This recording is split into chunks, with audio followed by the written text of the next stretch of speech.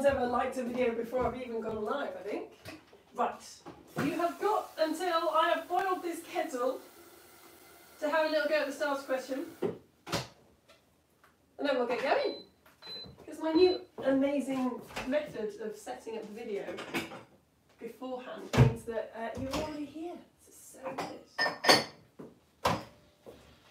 So much better, isn't it, than when you just had to hang around refreshing, not knowing if I was live somewhere else. Right. Have you got all your stuff? Have you got your Lego or your Duplo or your OXO cubes? Get the margarine out.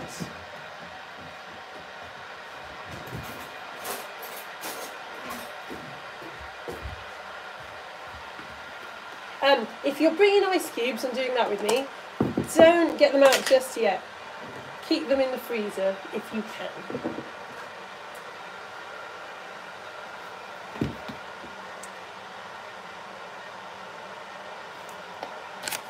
There we go. Yeah, so your starter question. I'm really happy with this one. Some of you might know this already, because a lot of you are real animal enthusiasts and done a lot of research, but are penguins suited to life at the North Pole? Explain your answer, that's the most important bit. If you don't know, then I'm really pleased, because obviously I want to teach you it. If you don't know, you have got time to just write down your answer. Just yes or no, and then why you think penguins are or are not suited to life at the South Pole. Right, my kettle has boiled. So I'm going to bring my kettle over and then flip you around.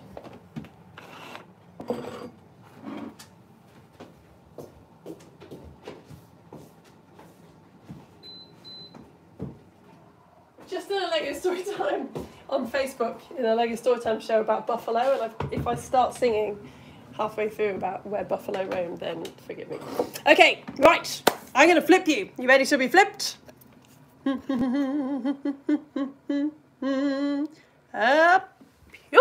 Hello Science Alliance. I'm Lara. I'm your science teacher. You are the Science Alliance. Welcome. So today is it's our fifth ecosystem lesson, isn't it? It's our second to last one. So we're doing adaptions today, mainly animal adaptions. We're doing one plant adaptation, okay, right at the end. Sorry, plant fans. Next week, we're going to look at how you count animals, why scientists do this, like how do you find out if something's endangered or not. And then we've got 2 weeks off for Easter.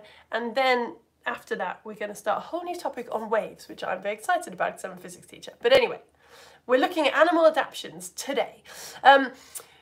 What are animal adaptions, first of all? So if you and a fungus and a piece of fruit all got into a time machine and went back in time 1.5 billion years, you would come out and you would find that the Earth was covered in stuff that you were all related to. You would meet your great, etc., a million grandparents, and they'd just be one cell big. And this was life on Earth. And then about 1.5 billion years ago, these little cells, obviously they were reproducing, all living things reproduce, sort of having babies, if you like. They had babies, not babies, and they started to kind of change and grow depending on what their environment was like. They became better suited to their environment, and eventually evolved into fruit and mold and humans and trees and all kinds of different life on Earth. So that's what we're talking about. We're talking about how all the different living things on Earth are specifically suited to survive in their environment. The first thing I'm going to do, I will do now. A lot of you have seen me do this already, so I didn't say to bring it with you. But I'm going to pour a very, you can see this is nearly boiling, mug of water into a bowl, a very wide, thin bowl. And then I'm going to fill that mug up again. We did this really recently, didn't we? But we need to do it again for reasons which I will explain. So the first thing we're going to talk about when it comes to how animals have adapted is surface area, right? This comes up a lot, especially if you're going to do biology GCSE. They always end up talking about surface area. What surface area is, especially in biology, is just kind of the amount of the living thing that is on the outside. So the surface area of this margarine tub is like all the sides of the margarine tub and the lid and the bottom that are kind of in contact with the air, right? On the outside. The inside of the margarine tub, that is not the surface area. That's what surface area is. If you've brought 6 bricks with you, I've got Duplo, but even if it's OXO cubes or just any kind of toy brick, it doesn't need to fit together. Can you please arrange the bricks, kind of thinking about surface area, can you arrange the bricks on the table or the floor or whatever in a way that you think would be useful for an animal's foot to look like if it was a swimmer? That was quite a complicated sentence, wasn't it? Imagine that these bricks are making up an animal's foot. All the bricks have to be in touch with each other, because obviously otherwise bits of the foot would have like come off, and that's gross. You've got to make all the bricks touch each other, but arrange the bricks in such a way that it would be helpful for the animal to swim. So the bricks are the animal's foot. Have I said foot, an animal and brick enough for you to understand what I want you to do? Put the bricks on the table. Imagine that they are your animal's foot, and your animal needs to be good at swimming in order to survive. What will your animal's foot look like? Right, we're starting off simple, then we're going to get harder. So I think I've done it. I mean, you quite often will step in and tell me ways that I can be better, but I think this is it. Have you done it? I've just got this. Just a rectangle of bricks. Is that what you did? Really good for pushing through the water. So loads of animals have adapted to be better at swimming by having feet that have quite a big surface area. For example, I got in trouble the other day for saying that this was gross. Obviously it's not gross, it's gorgeous. These are up to penguins' feet. And you can see that they've got claws, like a perching bird has 3 claws to make it good at perching. But the penguin has evolved and adapted to have webbed feet, so it's got more surface area, right? So it's better for pushing against the water. Here is one in action, using its little webbed feet for swimming. Fabulous. Okay, so little puzzle for you. Can you think of another animal, another environment where it would be useful for an animal to have feet like this?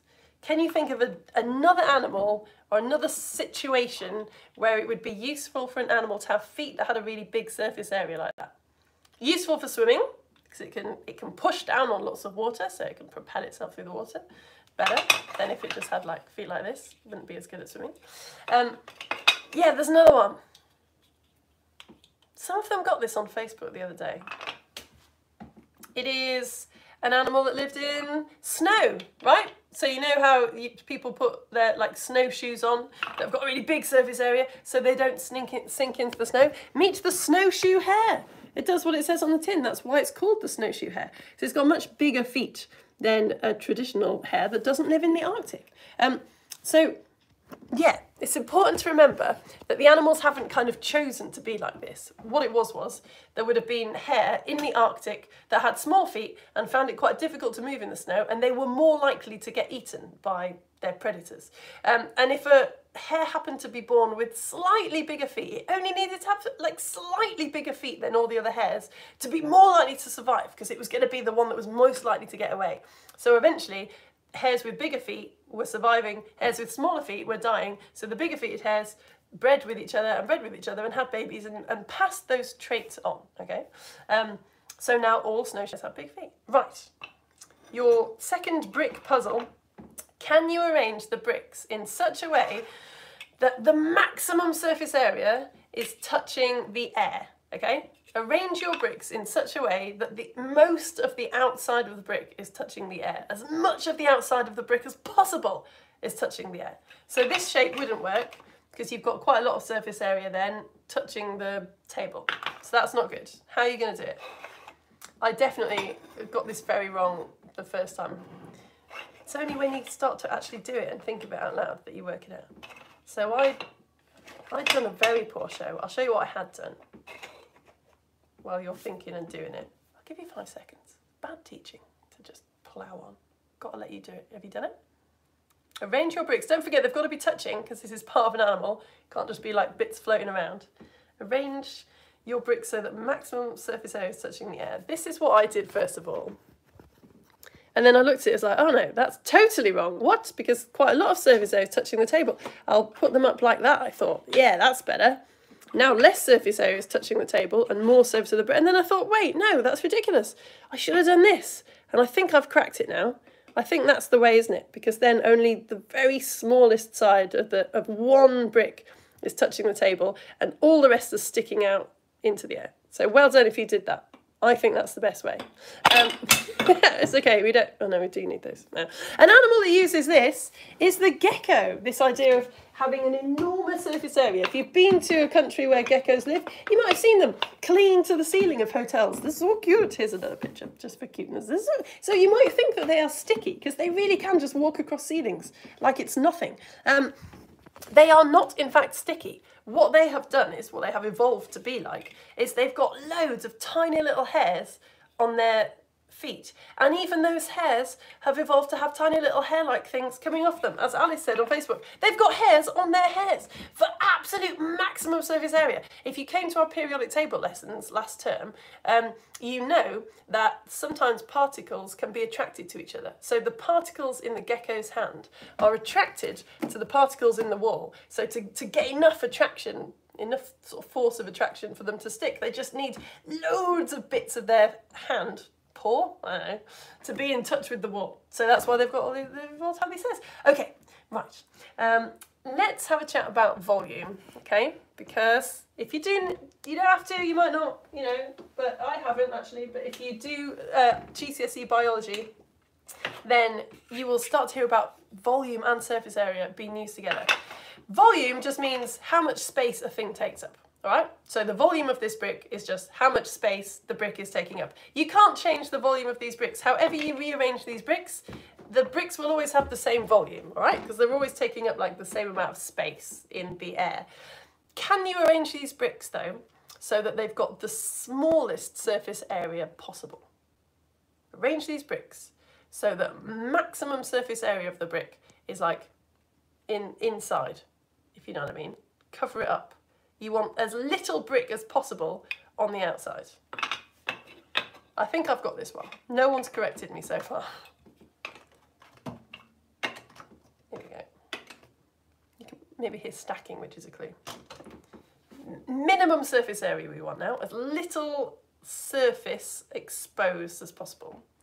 5, 4, 3, 2, 1. Have you just kind of clagged them all together like this? Yes. So I won't go into it too much because it is quite confusing and it is GCSE level, but when we talk about animal adaptions about this thing called surface area to volume ratio, which basically means like how much surface area there is per certain amount of volume. So this shape here has got a very, very low surface area to volume ratio. There's not much surface area per volume. This shape, where we lined them all up, it still had the same volume, it was still taking up the same amount of space, but it had a really big surface area, right? So that had quite a big surface area to volume ratio. So why was I pouring boiling water into plates and bowls at the start? Well, the reason is, different animals have different surface area to volume ratios, and a lot of that is to do with how they keep cool or how they stay warm. So come down here with me. You know what I'm going to say, don't you, right? Both of these waters here in the mug and in the plate have got the same volume, yeah? It's the same amount of water taking up the same amount of space in each one. But this one on the plate has a huge surface area, and this one in the mug has quite a little surface area, right? And if I dip my finger in, don't try this, I did make you try this at home, didn't I, the other day? Oh, that's lovely. I mean, that's nice. That's like bath temperature. And you saw me pour them at the same time. If I stick my finger in this one, it's really painful. Don't do that. It really hurts. The plate has cooled down fastest. Now, this is a biology lesson, not a physics lesson, so we won't go too much into why. But yes, big surface area basically means that heat can escape more easily. So, I threw my bricks away. The warmest shape that you can get then is like the opposite of a plate. It's a sphere. If you are a living thing and you want to stay really, really warm, the best thing to do is be a sphere, because then you've got the least surface area possible. So not as much heat is escaping. Obviously, if you put that volume into like a shape like this, that's a lot of surface area. That thing is going to get colder. So, elephants though. What's an elephant do? An elephant is basically a sphere with legs, isn't it? But elephants live in very hot countries. So how do they stay cool? I think a lot of you can know this. 3 seconds. How do elephants stay cool, even though they're basically spheres? is a very warm shape. It's their ears, isn't it? Yeah, I've got a picture, because who doesn't want to see a picture of an elephant? Look, it's basically a sphere, very, very hot, but it's got huge ears, which you can see they're very, very thin, and they've got a really big surface area, so they lose heat very easily. For the elephant, also apparently they just waft them around. They just flap them like fans. So curling up into a ball or being a sphere is the best way to keep warm, on the other hand. Obviously cats know this. So let's talk a little bit about how things stay warm. Have you got some ice cubes and about half a tablespoon of butter or margarine and something to wipe the butter off your hand with? I'm going to get my ice cubes now. To the freezer, live action science happening. I'm back. What you've got to do, you don't have to do this obviously, some people really don't like getting sticky, do they? If you do not like getting sticky, this is not the activity for you, my friends. But if you don't mind, what you do is you put about half a tablespoon of butter onto one of your hands and you make a butter cup, yeah? Just like pat down the butter. Quite glad there's no comments on this, because when I did this on Facebook there were a lot of just, what? Make a butter cup in your hand, cup full of butter, there we go. And then all you have to do is get 2 ice cubes. Obviously for fairness reasons it's better if they're the same size, and I'm going to put the same surface area of ice cube facing downwards onto both my hands, and you just stand or sit with your arms out with one ice cube sitting on your bare palm and one ice cube sitting on the butter, and you have to see which one is coldest. Don't be a hero! Don't be a hero! When it gets too cold, just put it down. As soon as one of them gets too cold, put it down. I can't tell you what's awful. So the ice cube that is just on your skin, you will find very quickly becomes unbearable. That's because the ice cube is melting. And it's taking heat from your hand to do that. Heat energy is passing from your hand to the ice cube. So you're losing heat energy, very much so, and it really hurts. But you'll find that the one with the butter, it's actually pretty comfy. Like, I could do this all day. This is fine. So this is a very good model for how blubber works. Blubber often gets called a layer of fat. It's not actually a layer of fat, but it's very similar to fat. And a lot of animals who live in the very far north or south have this layer of very thick blubber on them to keep them warm. So here is a Weddell seal, there we go, which lives in Antarctica. I've got a photo. I like this photo because I feel like it's the kind of photo that I would have taken, you know? It's not too fancy, it's just, wow, I am near some Weddell seals. Here's a close-up. You might think that it looks like it's dead. No, this thing's just chilling. It's just having a little snooze. Isn't that incredible? Because it's got such a thick layer of blubber. So Weddell seals can get up to about 600 kilograms. And the blubber weighs about 250 kilograms. It's about 2 inches thick. So it's like me with my ice cube on my butter right now. It's just not feeling anything. Here's a picture of a cub because... the whale with the thickest blubber is the bowhead whale. Here it is. Again, here's a lovely image. I just like to imagine that I took this picture. This is a bowhead whale breaching out of the ocean. This one lives up north in the Arctic Ocean. There's its gorgeous tail. So yeah, bowhead whales have a lot of blubber. Seals have blubber. Some penguins have blubber, and polar bears have blubber as well. There we go. There's a picture of a polar bear for you. Right, come back up here. I'm going to have to take this butter off my hand, I suppose, aren't I? I'm kind of enjoying the feeling. So yeah, blubber's really useful because it keeps animals warm. It's an insulator, you would say in physics, so it doesn't allow heat energy to pass through it. So the ice cube can't steal the heat from your hand. But blubber, it also acts as like a sort of store of fat. So polar bears, other animals, can go for quite a long time without eating if necessary, because they just burn their blubber to get energy. And also, happily, it floats as well. It's buoyant, so it really helps the polar bear to, you know, swim around. It doesn't have to get very tired holding its head above water using all its muscles, because it's actually got like a life jacket on under its skin. Obviously, the polar bear has also adapted to have very warm fur. So polar bears and brown bears used to actually be the same animal. Hats off to Chloe, who taught me this the other day. They were the same animal, and then apparently, they're not quite sure, maybe 400,000 years ago, there was not very much food. brown bears went off in search of food. Some of them got stranded on glaciers near the North Pole. And obviously a lot of them died, but some of them that maybe just happened to have slightly paler fur, so they were camouflaged, slightly thicker fur, they survived and they slowly evolved into polar bears. But yeah, polar bears, I don't think haven't actually been around that long. That's why polar bears and brown bears can breed. Anyway, right, let's get rid of the butter, talk about something else. That has segued us quite nicely into camouflage. So while I go and wipe this butter off, I would like you to answer the question, please. Ah, some people just joining us live. That's nice. If you've just joined us live, then yeah, get stuck in. Well done. Stay around. You haven't missed anything. Why are snowshoe hares white? Why are snowshoe hares white? It's not a trick question. Sort of question that's like dead easy to answer, and then you answer it in an exam, and then you don't get any marks, and you're like, ugh, what? But anyway, we're not teaching to the exam here, so we don't need to worry about that. Why are snowshoe hares that live in the Arctic, where it is snowy, why are they white? Why is it helpful for them to be white? Why are they more likely to survive? Kind of answer the question. Right. Come on, Lara. The answer is, I'm sure you got this, they're less likely to be seen by predators who want to eat them. If you were doing a GCSE question on this, you might say, paler hares are more likely to survive, so that trait got passed to their offspring. Yeah, so just like we talked about. A hare is born, it's slightly paler, so it's less likely to get spotted, so it's less likely to get eaten, so it mates with other hares that are around that are also more likely to be pale, so it makes paler hares. So eventually you get this beautiful white hare. All right then, so my next question. Why are polar bears white though? Because polar bears, why are they camouflaged against anything? They don't need to be camouflaged. There is nothing hunting them. They're at the top of their food chain. Why are polar bears white? I'll give you 10 seconds while I mop water off my desk.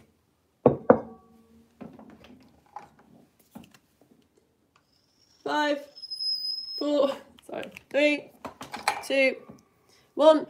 Well, they're less likely to be seen by prey who want to run away from them if they are white. So again, in GCSE language, paler bears are more likely to get enough to eat because they can sneak up on their prey. So they're more likely to survive. So that trait got passed on to their offspring. All right, very quickly, I just told you that a sphere, being a sphere was a really good way to keep warm. Why aren't polar bears spheres then? Why isn't a polar bear a sphere shape? Wouldn't that make perfect sense? It would be the best way to keep warm.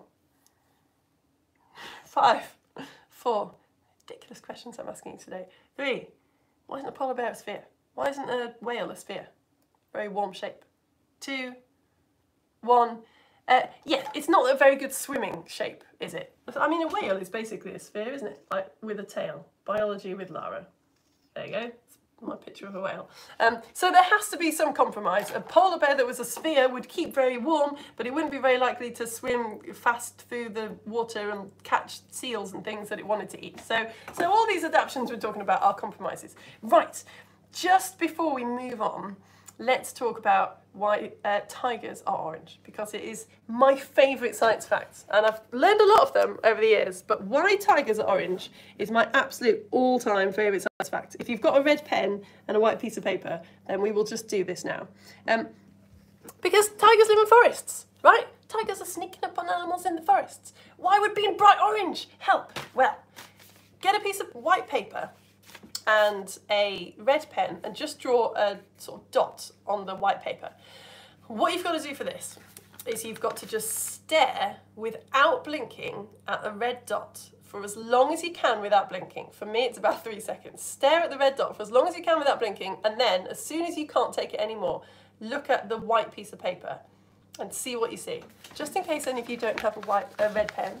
Yeah, got to make these lessons accessible. I'm going to hold it up to the screen like that. Is that okay?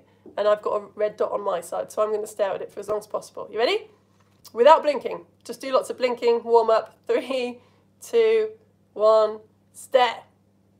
Oh my goodness, I want to blink so hard. Oh my goodness, I can't do it. No, keep staring, keep staring. It's better if you keep staring for as long as possible. Ah, I blinked. Look at the white paper. What do you see?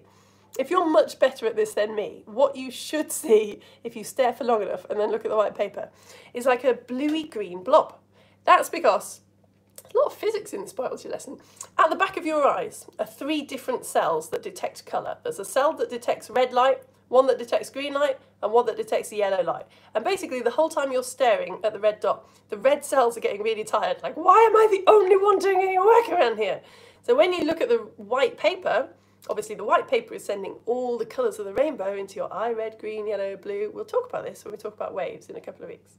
But your red cells are tired, so they're taking a break. So they're not picking out the red of the paper. So overall, the paper looks more like bluey-green.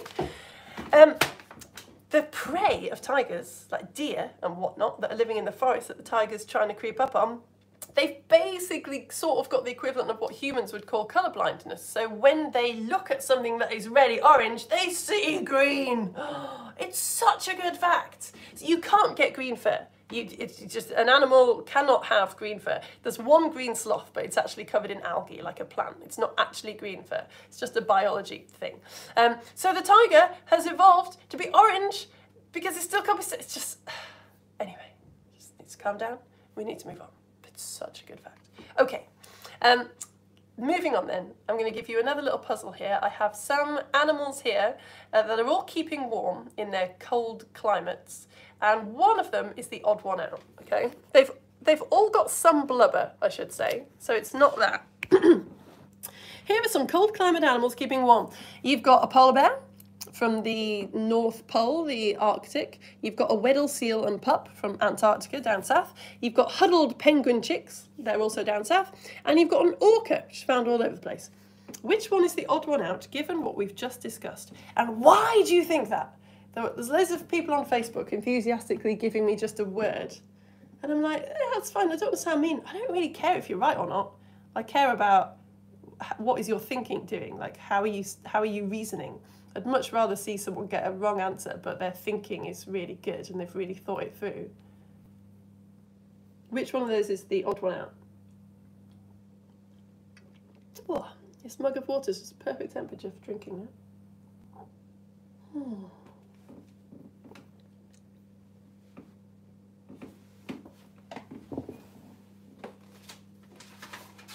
Have you decided? Have you told me why? The answer is, it's the penguins that are the odd one out. And the reason I've said the penguins are the odd one out is because they are keeping warm using behaviour. So you can get different types of adaptation. There's what we call structural adaptation, which is what we've looked at, like maybe being camouflaged or having really thick warm fur or a layer of blubber or whatever, something about the body that has changed and adapted. But behaviour can also be an adaptation. So penguins do huddle to keep warm, which is obviously a behavioural thing. If you came to the stick insect show we did with the Lego Storytime, we learned that stick insects are not only camouflaged to look like sticks so that they don't get eaten, but they also, I can't talk about it without doing it, they also sway from side to side. Come on, do the stick insect dance with me, you know you want to. Yeah, it's called crypsis, just a way of avoiding predators. So this is a behaviour which goes along with their camouflage, so I guess stick insects that weren't swaying, even though they looked like sticks, they were more likely to get eaten, because looking like a stick is more realistic if you're moving around. Anyway, so yes, here's another little puzzle for you. Why could you walk right up to a Weddell seal? I mean, don't, but why could you walk right up to a Weddell seal, but if you got within 90 metres of a ringed seal, it would run away? Why could you walk right up to a Weddell seal, but you can't walk up to a ringed seal? I'll give you a clue. Weddell seals live in Antarctica, and ringed seals live in the Arctic. I'll give you 10 seconds. I'm quite pleased with this question. Again, some of you just know, but hopefully some of you won't. I want to teach you waves. I bet none of you have looked up electromagnetic waves in your own time.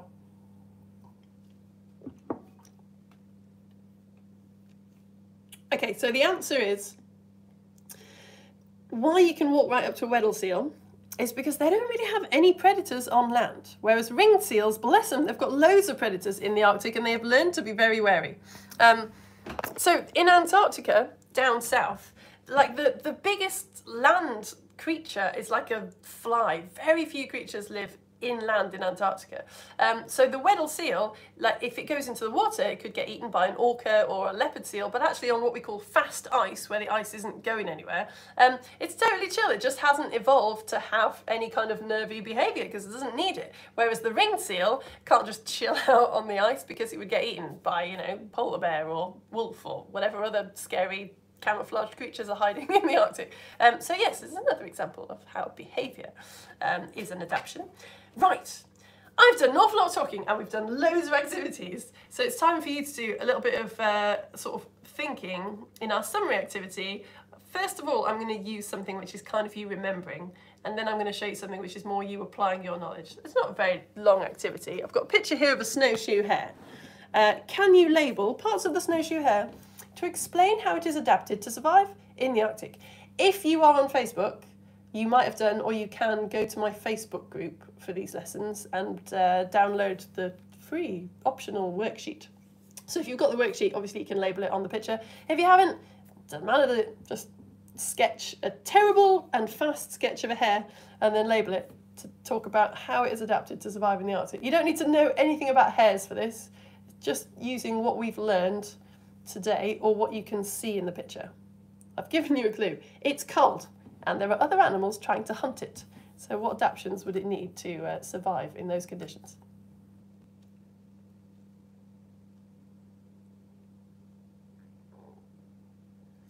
Quick, scribble, quick! Can you get 2 that are to do with it surviving the cold and 2 that are to do with it surviving predators?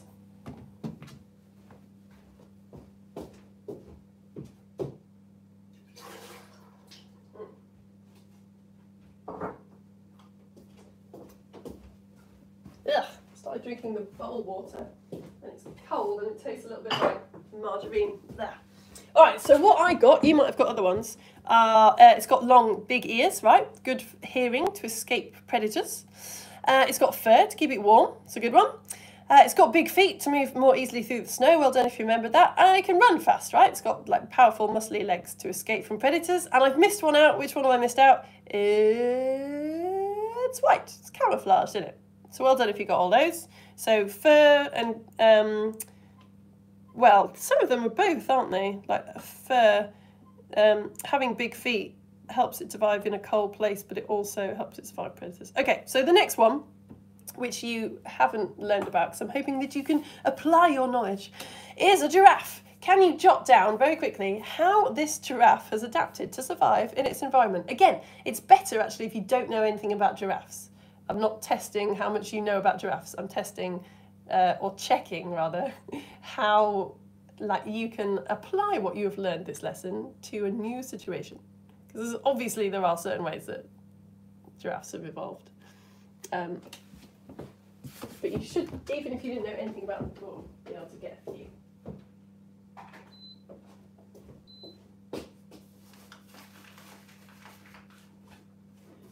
Oh, give me a home where the birds are wrong, and different ends of the play.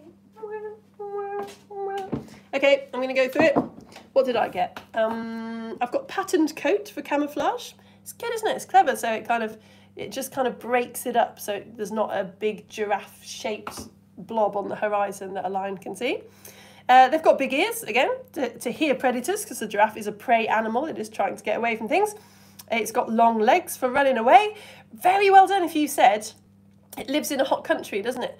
So it's got thin legs and a thin neck. That means that it's got a very big surface area to help it stay cool. That was a really good one. Well done if you got that.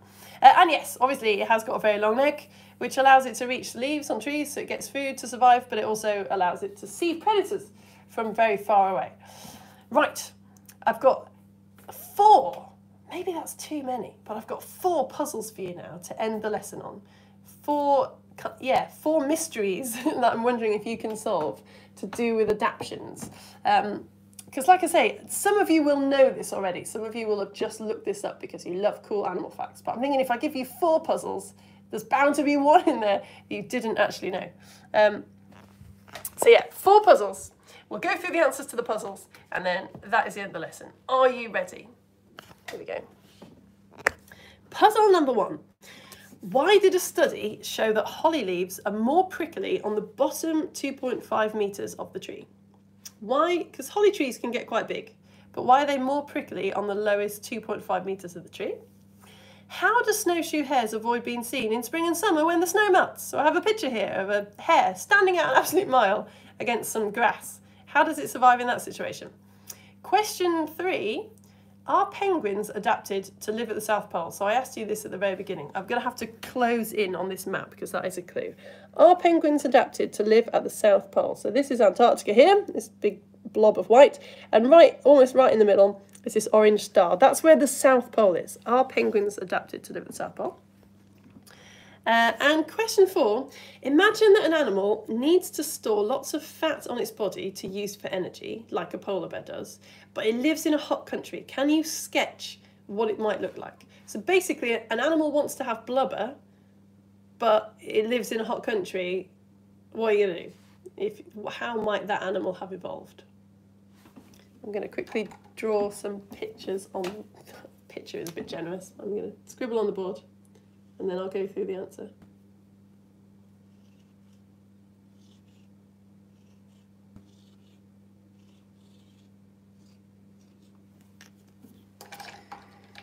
Where seldom is heard a discouraging word, and the skies are not cloudy or grey.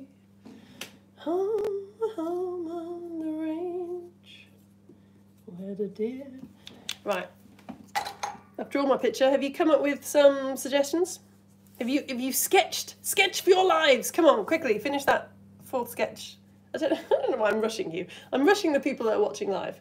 Obviously, if you're watching this recorded, you could just pause it and work for as long as you like on this.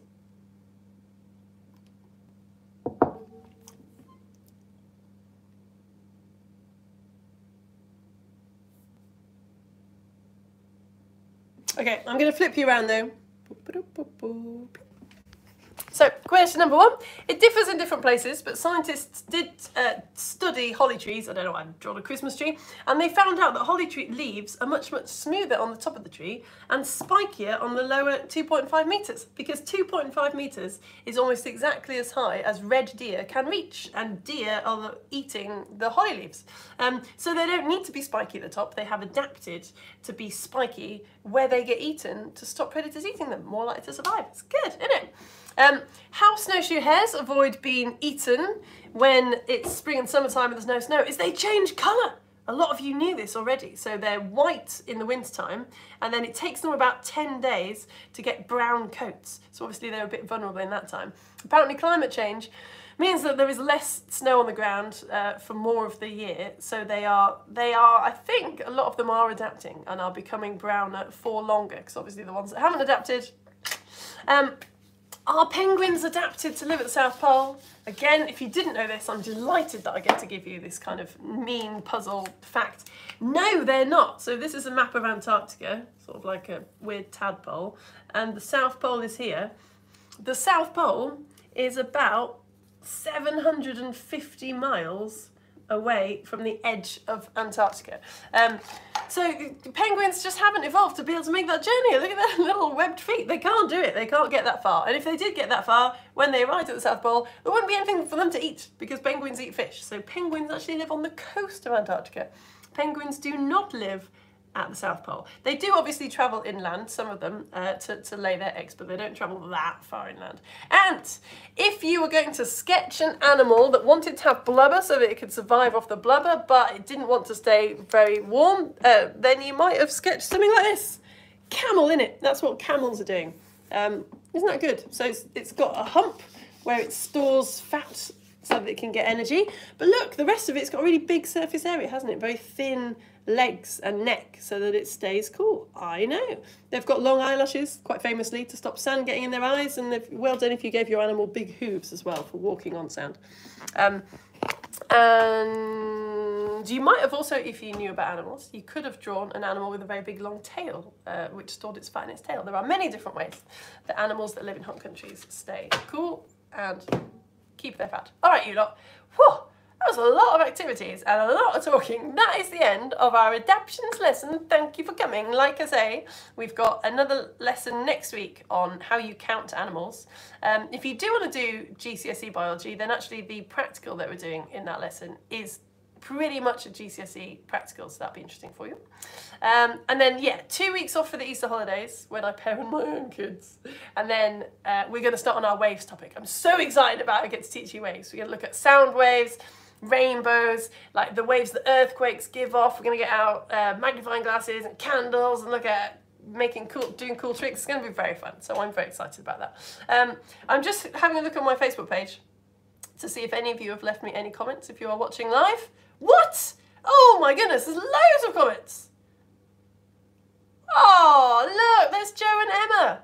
And there's Izzy B and Bella. Apparently colour blindness is colour confusion, but colour blindness is the most known one. Really? I did not know that. Camouflage? Oh, well done. Oh, you're giving me loads of answers. Brilliant. Oh, good. Sonia and Mum have found it. Hello, Bella. And Mum and Dad. Oh, that's so nice. Lovely. Yeah, I know. Yeah, Bella has got a picture of her age 3 cells old, and I have shown that on Facebook. I should say, I know that most of you are supporting me, and I feel bad about bagging on about it, but really I do want this to be my job. It's the best job ever. And to do my job, I have to earn money. So if you do happen to be new and you don't know how my business model works, it's awesome. Everything I do is free. And if you support me with £5 a month, which a lot of people are doing, I'll send you nice things to say thank you, because £5 a month is all I need to keep going. Oh, hello, Suki and Aza and Eunice and Salah. Hello. They don't want to bounce. No, that's true. A spherical animal would probably be quite bouncy. They live at the coast. Oh, you're getting this. Oh, it's Joe and Emma. Right. Weddell seals don't live all that long because they wear their teeth down so much, keeping ice holes open. I did not know this. Hello, Joe and Emma. That's a very cool fact. Stuart's on now. Child restrictions on his laptop. Child restrictions. Oh, well. Hello, Stuart. Yeah, well done for finding the incognito tab. Oh, Brandon's here as well. Brilliant. Oh, long tongue to reach leaves. That's a very good giraffe fact. Do you know that why giraffe tongues are slightly purple as well? Because in nature, the purple pigment is quite often it protects from sun. So like purple plants have evolved to be purple because maybe they evolved in places that were so sunny that they would actually get too much sunlight and it would damage their leaves. So purple is basically sunscreen in the natural world. Prey don't see orange. Nice. Hello, Laurie. Good to see you.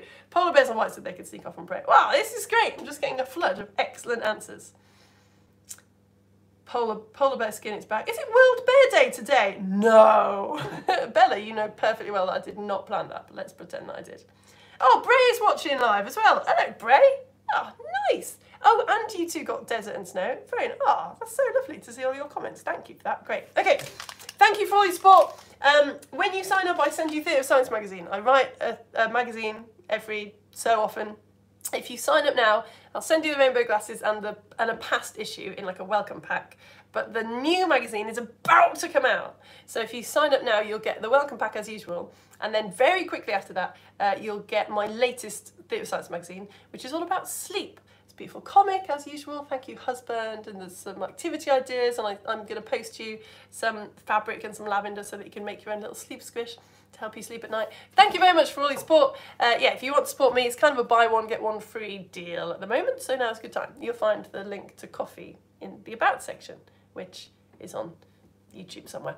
Thank you for coming, you lot. I'm doing the Lego Storytime show about buffalo at 2 o'clock on YouTube if you're having a science day and you want to come back in an hour and 15 minutes. Other than that, I'll see you next week. Bye. Stabbing the not awkward at all.